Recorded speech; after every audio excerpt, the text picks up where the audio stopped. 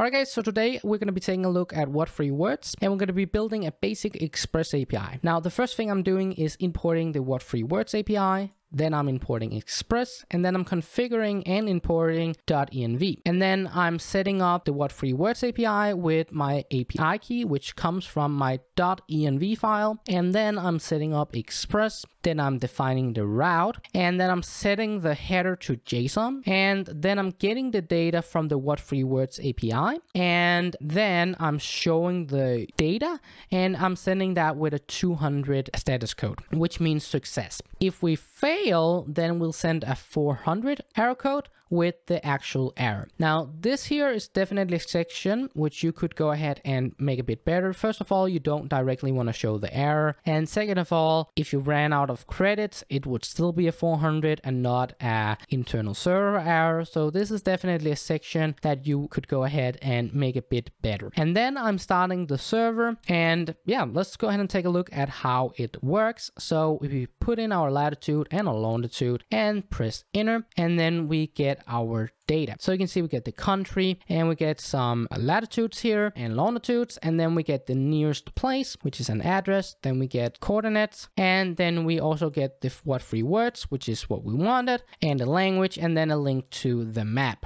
You can of course also convert it the other way around. So you would go ahead and maybe put in this here.